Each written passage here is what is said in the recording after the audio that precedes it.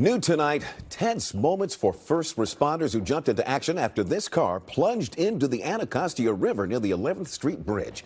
DC Fire and EMS dive teams were able to rescue one man from that submerged car. News 4's Derek Ward has the latest on the investigation.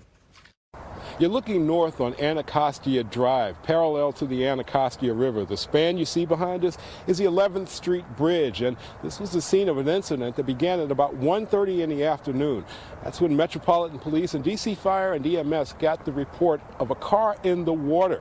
When they got here, they did indeed find a car. This video provided by DC Fire and EMS shows the car almost completely submerged. They put 5 divers and swimmers into the water, and police and those divers were able to recover one person, described only as an adult male, from that car. That person was taken to the hospital.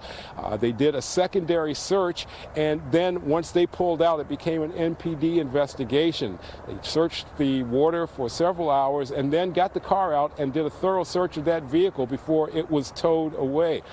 Now, the condition of the person they pulled out of that car is described as critical, life-threatening. We don't have an identification or a report of how the car got into the water. That's where this investigation is at this point.